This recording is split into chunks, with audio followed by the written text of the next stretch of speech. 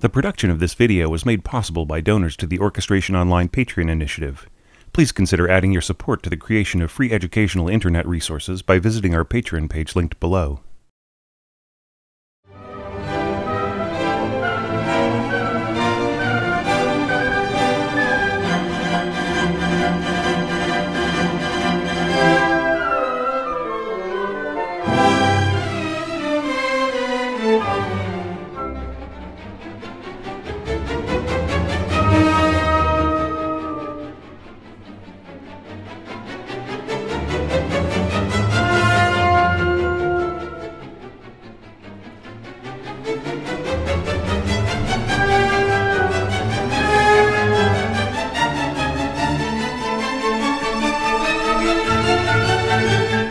Hey there, this is your orchestration tutor, Thomas Goss, and it's really fun to be bringing this particular section of the first movement of Berlioz's Symphonie Fantastique to you to study today. It's actually rather funny if you have watched the San Francisco Symphony Keeping Score episode, which shows Michael Tilson Thomas conducting this particular passage as if he were sort of heaving sacks of flour around, or maybe fighting a very small sword fight with a small opponent. Well, it's actually expressing perhaps some passion on the part of the composer. As we recall, these are reveries and passions. Remember how I was mentioning that getting past the repeat meant that the sonata allegro form of this piece was moving from its opening key of C major, once you got past the introduction, the C major of the Idée fixe, if that is the beginning of this movement, the official beginning, and modulating to G. And then very quickly, Berlioz came back to C major, as we see here at Rehearsal S. Okay, well, he's not going to end up just sticking around in C for the rest of this movement, which has got quite a few more minutes to go. So he's going to play some games, and a lot of this is just math. Okay, so I'm going to explain some of the mathematics of what's going on here. It's very, very simple math, but it's the kind of application of those calculations in chromatic motion that can end up with a really fascinating and effective passage. But first, I'm just going to explain what is going on here in terms of orchestration before I get into all that. We've got a row of chromatically ascending and descending chords here, all in staccato, which has this really, shuff, shuff, shuff, shuff, shuff, shuff, shuff, shuff kind of a sound. And we've got the crescendo built into it, which really increases and then decreases the tension, the sense of tension. And perhaps this is symbolizing, remember I said passion just a few minutes ago, anticipation, right, or longing, or perhaps Berlioz running from performance to performance of Harriet Smithson and just desperately trying to figure out everything about her. As these chords get to the top here, we get these octaves on top, then resolving, and notice that the dynamics here are forte to the fortissimo of the strings. Now this is an early attempt to balance, something that is, I wouldn't say unique to Berlioz, but certainly he was the first to use it in a sort of a professional, realistic sense. He knew that the instruments couldn't be as loud as one another, or they couldn't be marked the same way if it was going to be easy for the conductor to balance everything. So this is an example of that. Realizing that with these staccato chords, the staccato itself also reduces the projection of the chord, it would be necessary to pull back just a little bit, especially with these horns, right? So the winds and horns are balanced together to be just a little bit under the strings, or to be a little bit under their perception of what fortissimo is, so that they will balance with the fortissimo of the strings. And notice that they tail off to piano quite a bit before the strings do. So by the time the strings get to about right here, they are about mezzo piano, or maybe mezzo forte. Let's say mezzo forte. So it's still a way of sort of swallowing the resolution of the winds into the strings. What is going on in terms of our math problem? Okay. All right, well, this is actually quite fun. We're starting off in C major. Notice the voicing of this chord. We have got all the violins, firsts and seconds, playing the same top note of the chord. All right, and that just continues on and continues on. We've got the violas playing down a fourth from that, starting off with the simplest chord, C, and then down a fourth is G. Now, this is kind of fun. Down a tenth is E. So the cellos are playing the mediant of a C major chord almost 2 octaves below the tonic, right? So the violins are always playing the tonic with, let's say, a standard orchestra, like 30 players.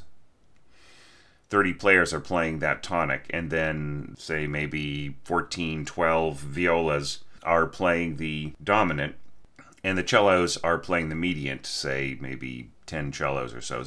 The cellos and the violas are going to be balanced with each other, and that tonic above is going to just really ring out. It's going to be very powerful. But it will balance all the same just because of the distance of this mediant from the rest of the chord. The dominant is not as crucial. It's something that will be inferred inside the position of this voicing. And notice that that mediant comes in an octave lower with the double basses. Here's an example of Berlioz scoring for an independent bass section, which is something I have not really brought up yet.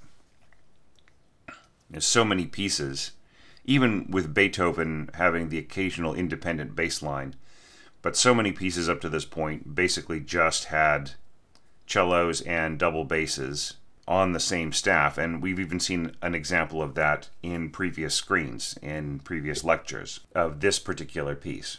But here we're seeing that the double basses really are fully independent, right? Of course, this might have been achieved by just saying con bassi, like right on this note, and had senza bassi right here, and then just left out this staff. But it's easier on the conductor, really. A lot of this is for the convenience of the conductor as well as for just clarity for the players, and easier on the copyist too, to extract this part without having to write senza and con for the bassi everywhere else on the staff. But I mean, it's really no big hassle for a copyist so long as the composer and the engraver have been clear. We're starting off with C major in that strange 6-3 inversion, right? So you've got the mediant on the bottom, then the dominant, and then the tonic on top. This is moving all the way up here to what is essentially an E flat chord, right? And when it hits this E flat, we get E flat in the winds. Now let's talk about the transpositions really quick and the doubling. So you have unison flutes on top. Once again, I just want to point out to people, unison is not right to use on brass and winds, but for some reason it was used in this particular engraving, and I have seen it almost nowhere else. But that might have been the engraving style of this publisher, but don't you use it.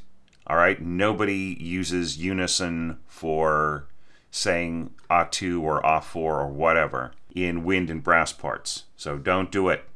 In fact, it sort of gives me mental hiccups to see it here in the score, but for me to replace it with A2 when I was preparing these screens would have just been way too much work. It's enough that you should see it, that this mistake was in this edition, and remark on it and avoid it yourself, okay? So please do avoid saying unison on flutes, oboes, winds, brass, right? Just don't say unison when you mean A2. So A2 flutes, doubling with the first oboe, and then the second oboe is doubling unison clarinets. So we have 3 on each, right? Then an octave lower we've got first bassoon, an octave below that, we have got second bassoon. So that is how the winds are all sitting.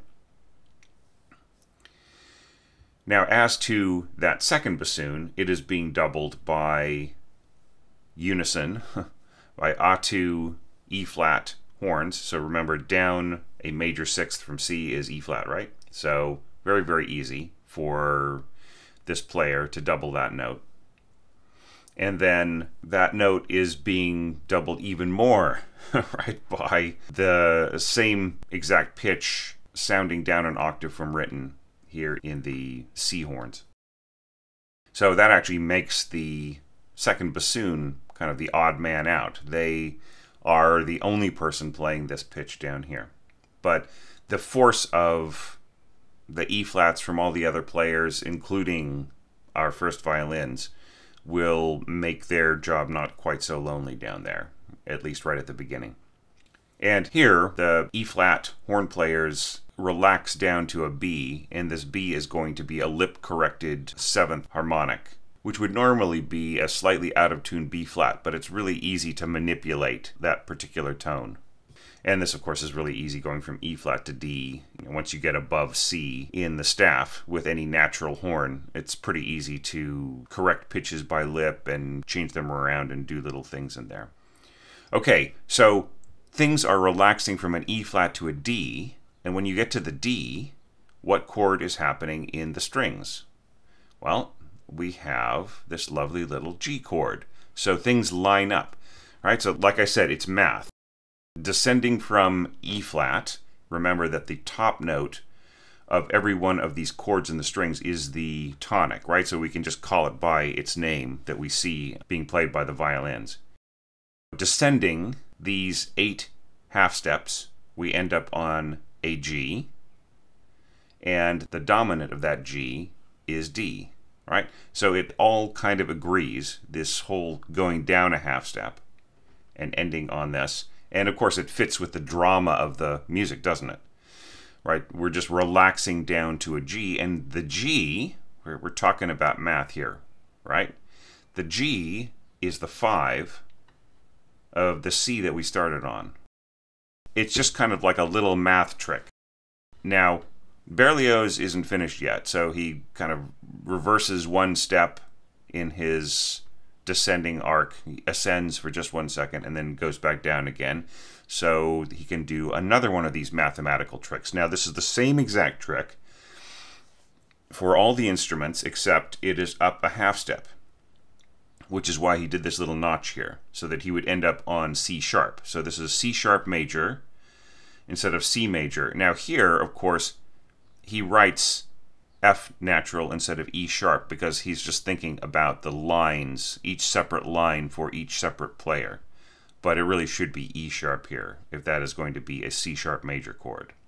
And the same thing here. It really could easily have been a D flat, but he didn't want to go D, D flat, D, right? He wanted to have the player have the sense of going down a half step rather than correcting a half step. Do you see what I'm saying? Down a half step to the next named pitch rather than correcting the previous pitch to a flat and then back again to a natural. It's just easier to read. Now notice the harmonic relationship here. C sharp to F is up a major third enharmonically, whereas back here, C to E flat was up a minor third, but that's just because we're not thinking about the second note of the bar, right? The second note of the bar here in this mathematical calculation was a C. So if we just look here at D major, so up a minor third from D, we get our F. So same exact thing here.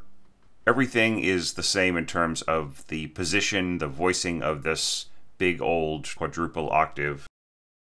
And we get the same thing, F relaxing down a half step to E, F major in the strings going down to an A chord. All right, so the E is the fifth of the A, just as the D was the fifth of the G. And if we were talking about relationships here, the relationship of this A major to the D major on the second step here remains going up to the 5. I normally don't get into harmony like this and worry about all of these different little details, but I just really thought it was worth pointing out because that's, to me, what's worth discussing about this big passage. Now, he starts off the same exact idea. Here we've got an E chord going up to G major. We're talking about the second step here, not the first step. The E chord goes up to G major, and we've got this big octave G, and going all the way up to G on the first bassoon, you'll notice that Berlioz really scores fearlessly for his first bassoon player. And that's because the French bassoon has always been a bit more capable of playing higher notes. And that may also be the reason why the opening of the Rite of Spring is so fearlessly high, is that Stravinsky, after a year of working with the players of the ballet orchestras that they put together in Paris, just really knew what the bassoonists were capable of. So here we're going G relaxing to F sharp, and that is interpreted sounding down an octave by our C horns. And here we've got E going to E flat rather than going to D sharp. It's probably a practical thing.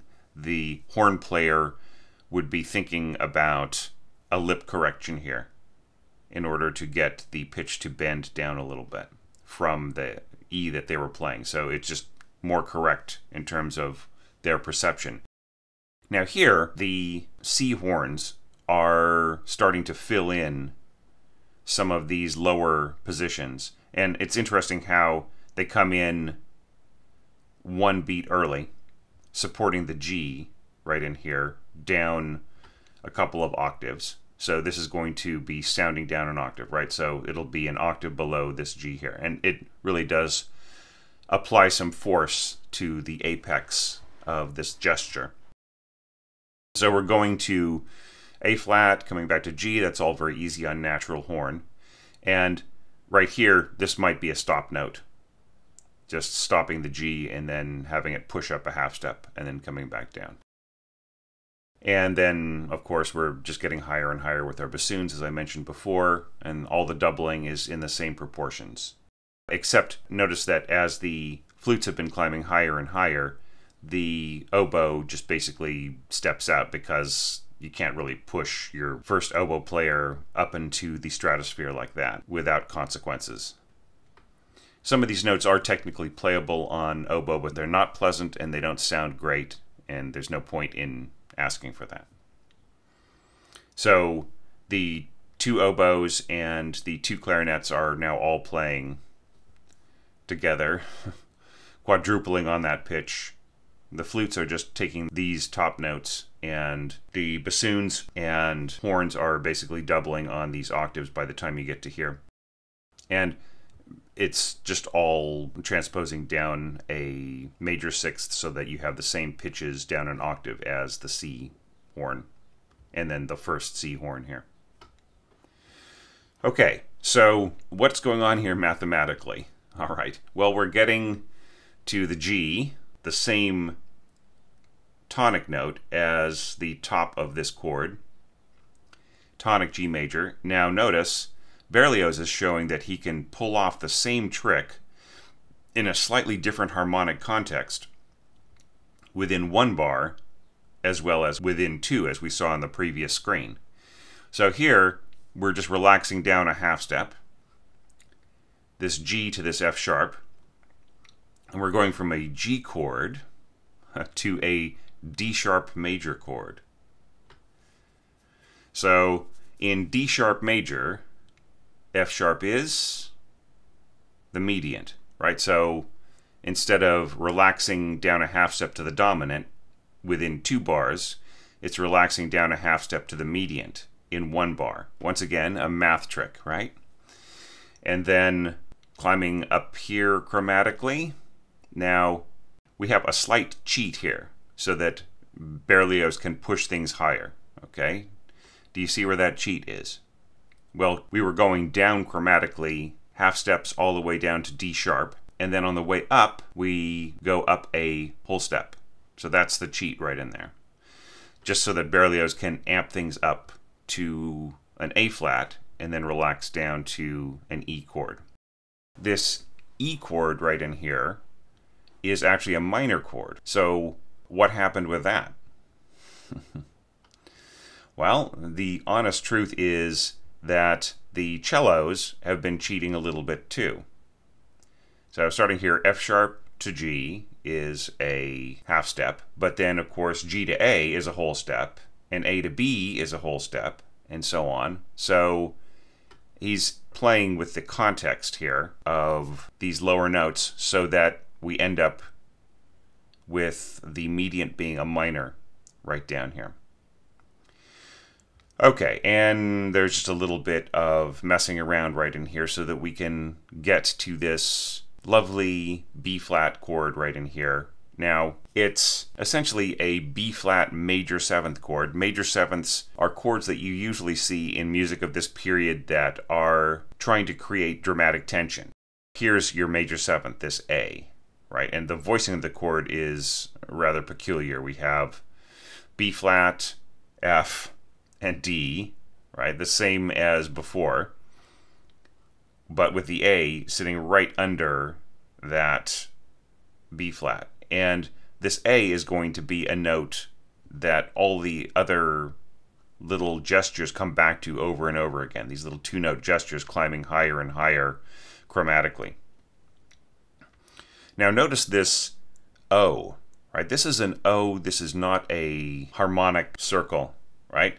This means just open. Now, Berlioz or his copyists did not need to write this over every single note, but maybe Berlioz was just being obsessive and saying, you really have to make sure you don't use a fingered note here. I want this to be the open string. So, yeah, I mean, that is an open A on the viola, just as that is an open A on the cello. So the players would probably do that anyways, considering how this passage just gets higher and higher and higher.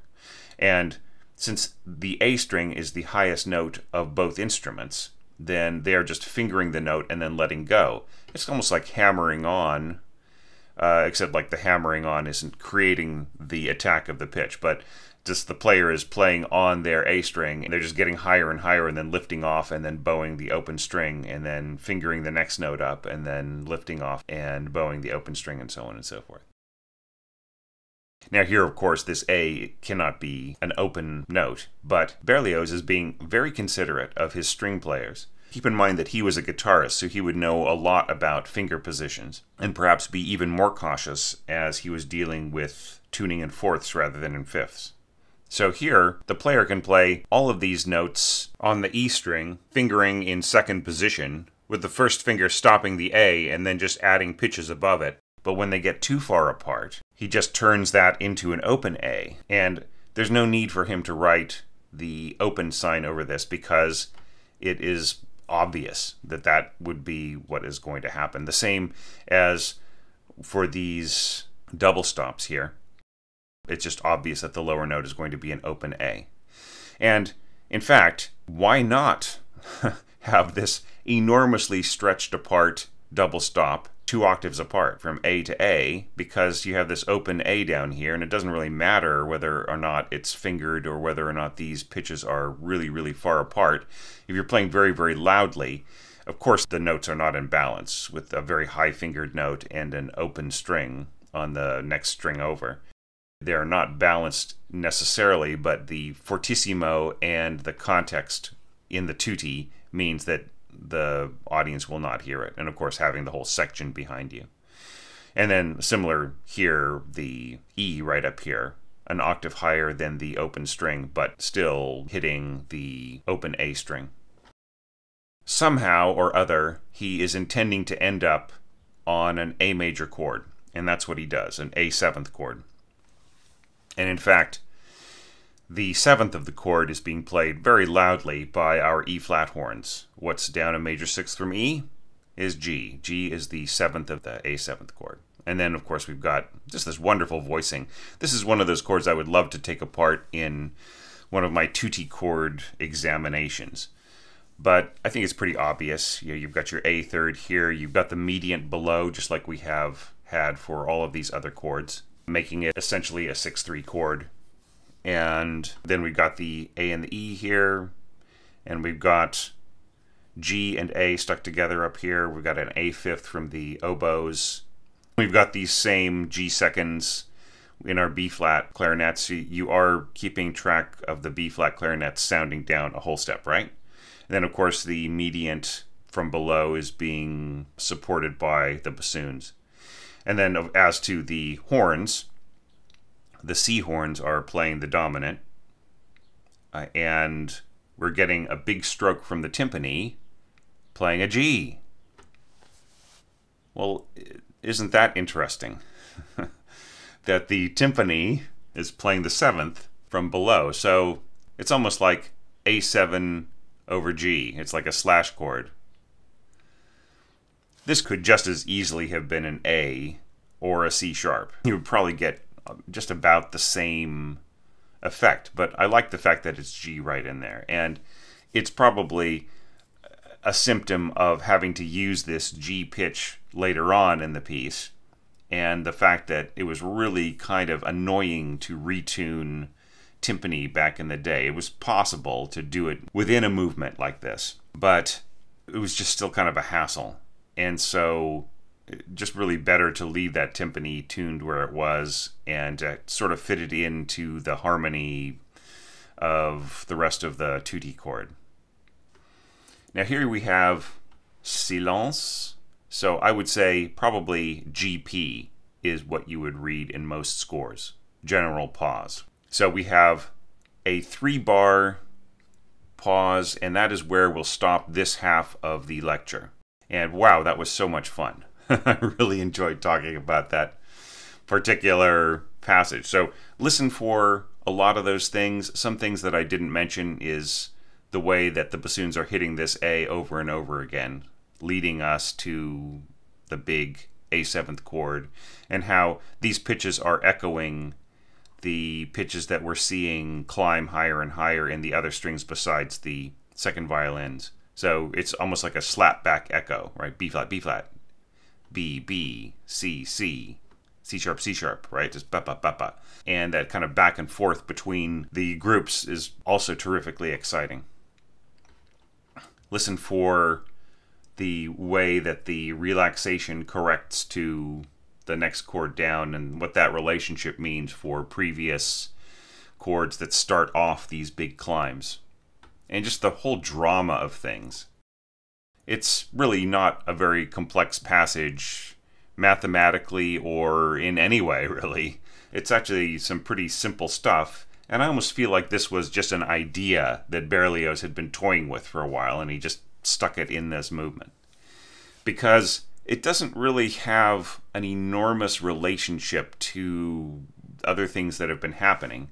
Now, leading up to this, we had some of this ba-da-da-da kind of stuff happening in the winds, so that could be seen as a development of it. But I think that it's really an expression of pure passion, and yet intellect. The Romantic composers tempered their passion with intellect, and Berlioz, for all his excesses, was no exception.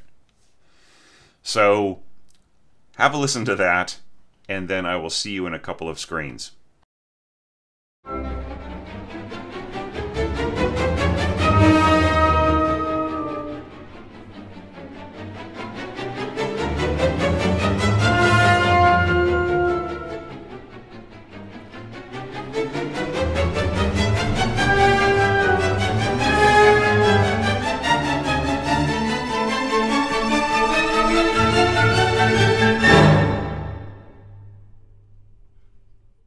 And now for the second half of this lecture. I love how third horn just comes in here and plays this very secure note of D sounding down an octave. It's a really great note for third horn because it's in their top octave, so very, very easy to play. But had this same D, sounding this D down here, right, been given to the E-flat horn, it would have been much less of a secure note because the player would have essentially had to play a written B natural that would have been exposed for the entire orchestra, that there's no other note playing for 2.5 bars, right? So the exact intonation would have been a little bit trickier to nail.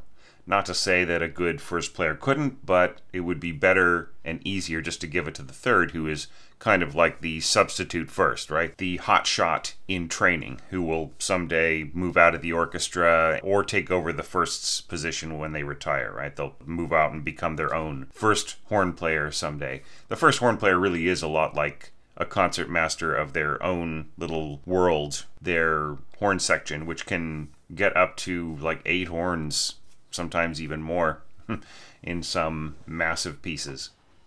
I really love the sense of quartal motion here, right? The resolution of A7 is D, right? So here we have just a single lone D, and these second violin players solely will be upwardly reaching from the dominant A of D up to D, right? And then we're going from D to G. And since there's no mediant here, that's where I hear the kind of quartal harmony. So Berlioz is trying to get back to G, and he does it in just a kind of a very graceful way, and I feel this is very modern.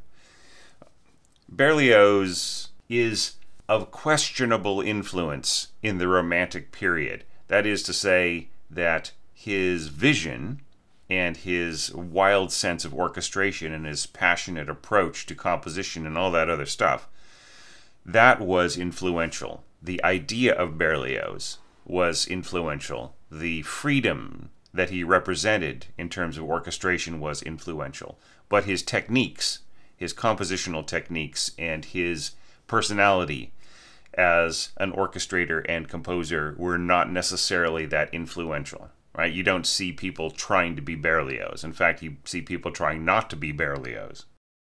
But I really love this. This is almost something that you could have heard in a 20th century piece.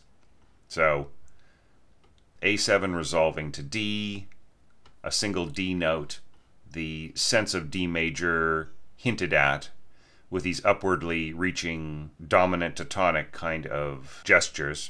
And then right in here, the D really is the dominant of G, where we end up back there, right? We modulated to G from our idée fixe at the beginning of the actual start of the symphony, after the intro was finished. And in G, we're going to stay for a while. Now, I really love this whole idea.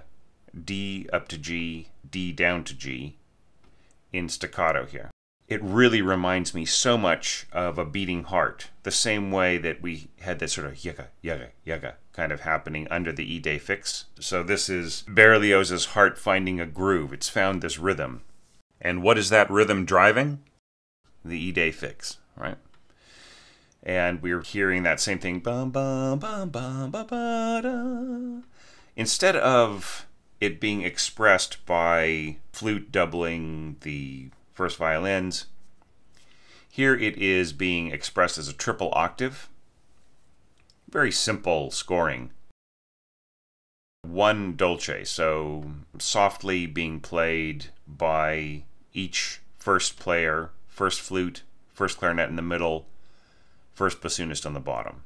And it's really a beautiful combination, and one that's used a lot in the classical period. So this isn't necessarily something that is all that groundbreaking. It's just that it goes on and on and on for page after page. That's what's groundbreaking, once again, is the scope of how Berlioz is enlarging the possibilities.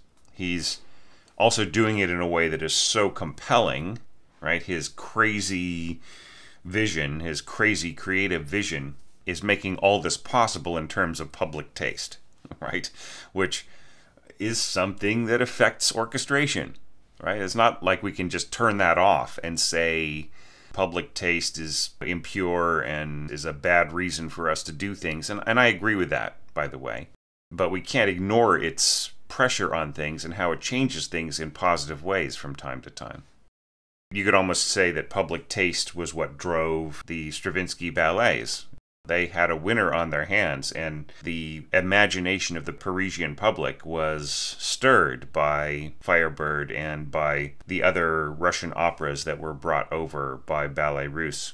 And then Petrushka also emerged from that same thing. And actually, Rite of Spring was intended to capture that, but the circumstances played against them in the end. But that's a whole other series of score analyses.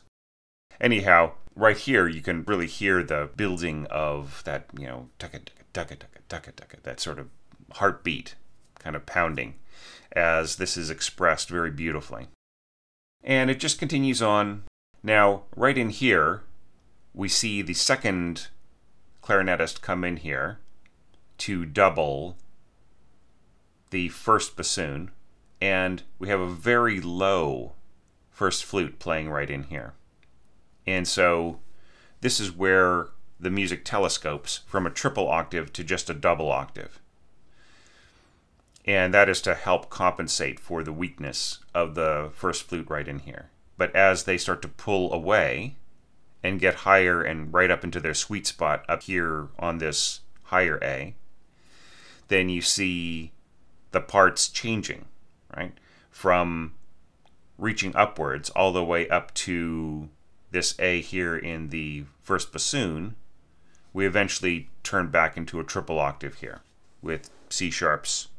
Once again, don't forget your B-flat clarinet sounding down a whole step, right? So D sharp sounding C sharp. And we're right back where we started in terms of the positions of the melodic units. And notice our strings are just fluttering along down here with the occasional push on the eighth before the downbeat. Okay, now things are going to get a little bit more exciting.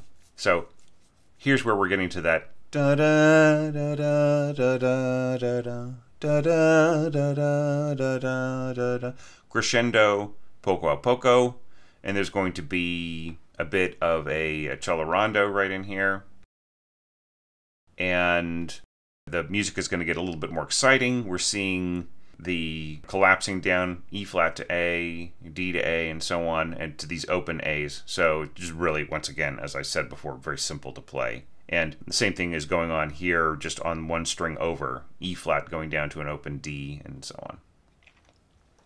All really, really simple.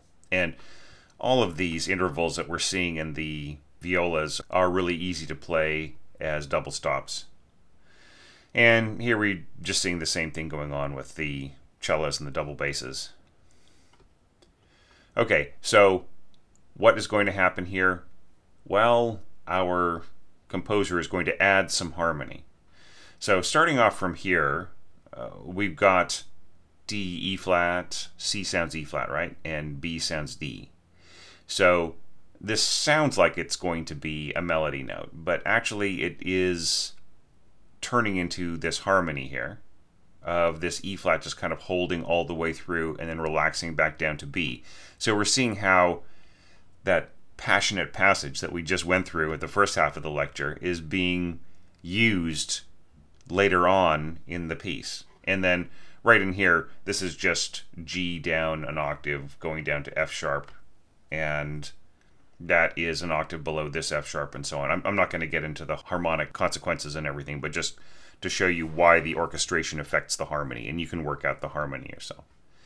Now, right in here, it's a similar kind of backing harmony. It's not exactly the same kind of a thing. You have E flat and F sharp kind of helping the sense of a diminished chord right in here. Okay, and here it's going from B thirds to C thirds, but it's not really the same harmonic position within the context of the harmony is what I'm trying to say.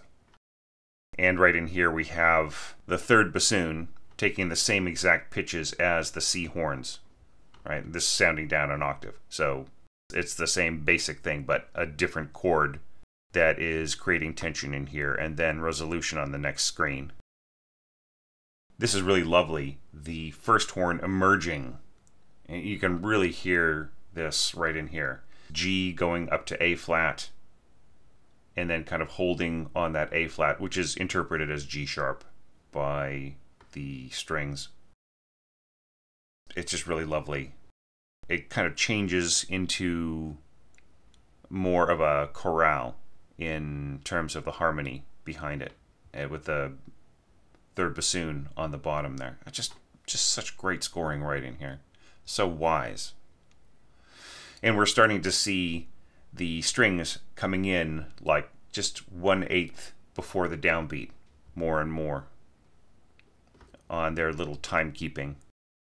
Now here, because these groups right in here are going to be written out the same as before, as whole notes, Berlioz spells out divisi how these chords are going to be apportioned in the violas. So you've got this, right in here. Same thing, he's got a little bracket. I would say the bracket is completely unnecessary once the players understand the context that they're going to be covering the top two notes, unless they're going to be trading back and forth over and over again with, say, the next chord, the second group of divisi viola players covering the bottom two notes. Then I don't think you really need the bracket. I think the players can understand.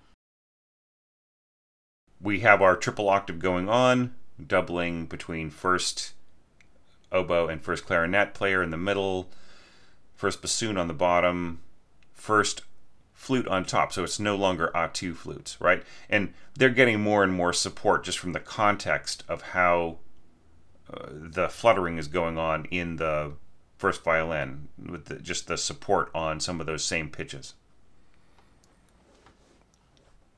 And I really love the kind of unique solo feel of first flute on top there, rather than having it doubled A2.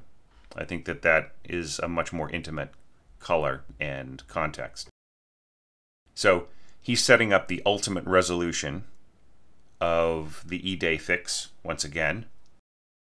Bum ba da da, bum ba da da, da da da da da da da da da da da da. And it's so beautiful right in here, just this little chorale type writing, and the way that the oboe rises up here and just becomes the dominant voice here. It can't help but do that. And notice the little dashed diminuendo in here.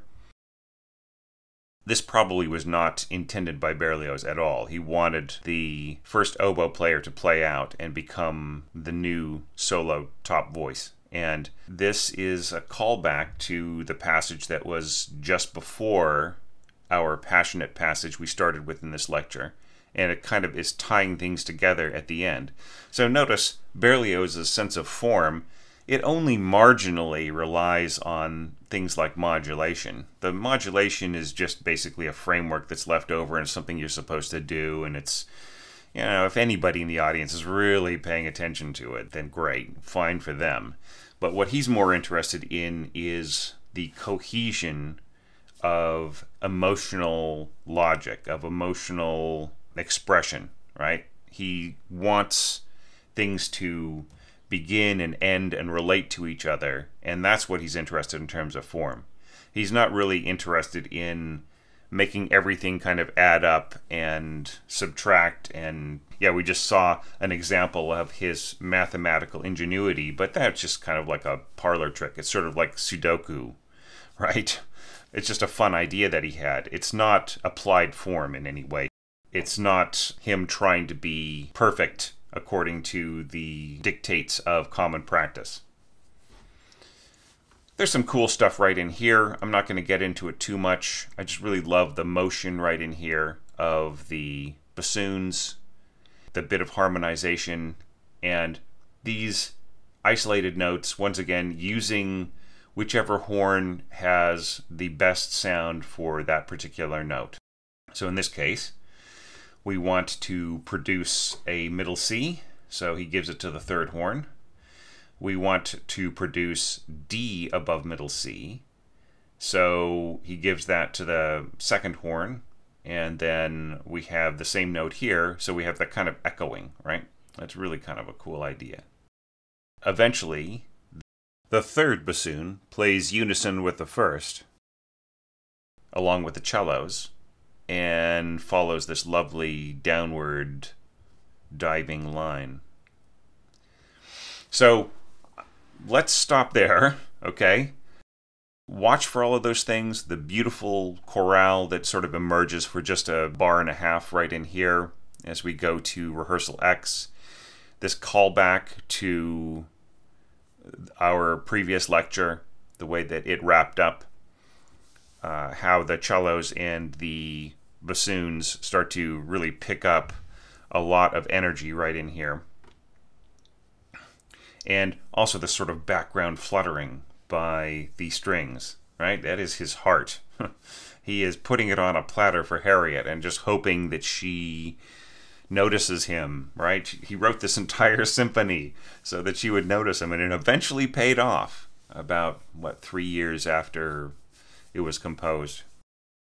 Watch for certain things, the warmth of the horns right in here, the more important role of the third bassoon underpinning everything, and of course those lovely triple octaves and how they're voiced, whether it is with oboe in the middle helping out the clarinet, the first flute on top and the first bassoon on the bottom, or whether it's just bassoons, clarinets, flutes, and so on with a less intimate sound, kind of a more open sound.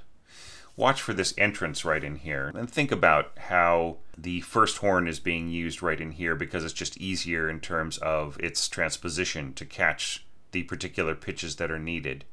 And then how the C horns are used right in here with much more playable pitches than if that top note was given to the E flat horn. And once again, the third bassoon coming in here echoing what happened with the third horn previously. And here, this little compromise in the middle, where the first flute reaches so low that it goes down to double octaves, and then eventually opens out into triple octaves again. This neat little fixing up work right in here of Berlioz that is just another feature of his mastery, to make everything sound so smooth and natural and without interruption, without any instrument being pushed too low or pushed too high. And then, of course, how everything begins, with the D reacting to the A seventh, and seeming as if it is the resolution, but it is actually just the dominant note of G major, and how this all starts to get going, this wonderful engine of his reverie, right? It's back to reverie. We felt the passion of his feelings for Harriet, and now we're back to the reverie of the magic of him experiencing her and wanting to pursue her. So let's stop there, and I will just have you listen to that, and we'll pick up in a day or two with the next lecture for this month, which is just really, really fun, and I think you'll enjoy. So thanks again. Thanks to all the Patreon supporters of this series. I just announced it on Facebook, and there was a big reaction. A lot of people really love this piece, and I feel that this is going to be one of our best, most viewed lecture series ever. So I'll see everybody very soon, and thank you to everybody, viewers, supporters, and everyone out there who will eventually come to appreciate Berlioz in the same way as conductors and people who really study this closely. I'm really glad to bring all that to the surface for you.